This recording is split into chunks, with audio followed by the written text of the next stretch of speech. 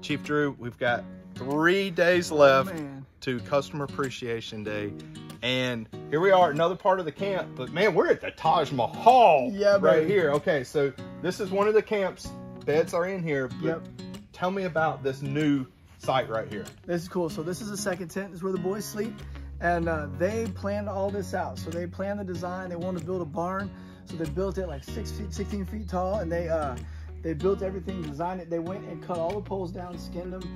We got 900 acres of pine forest, so they cut it all down. They did the labor, and then they took the other tent down respectfully because other people had built that. Yes. Right, and then so we want to build in a good spirit. So they took it down and they built it all up, and they did it themselves. And they did all the barn elements you should have, like the X's and the barn quilt, and you know where we are in North Carolina, that's a thing. So we wanted to have that, and the boys do this. They learn a lot about ownership and routines here. They wake up every day at 6:30 and they're going to bed at 8:30. They make their beds, they sweep this tent out, and they take care of it. It's theirs.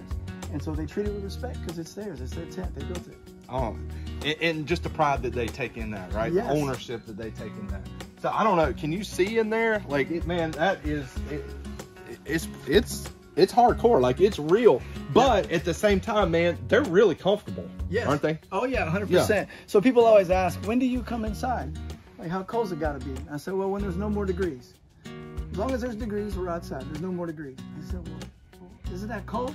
No, we put all kinds of sleeping bags on us. We're in an army bedroll, and we're nestled in. One chief one time stuck a thermometer in his bed.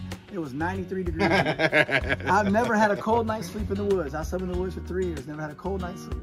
And you sleep great. And we sleep great. Oh yeah, you're either working hard and sleeping good, like a bear in hibernation, man. Absolutely awesome. All right, 3 days, man. Get out, come meet some of these guys. They're going to be at the event. You can meet them, talk to them. Really looking forward to it.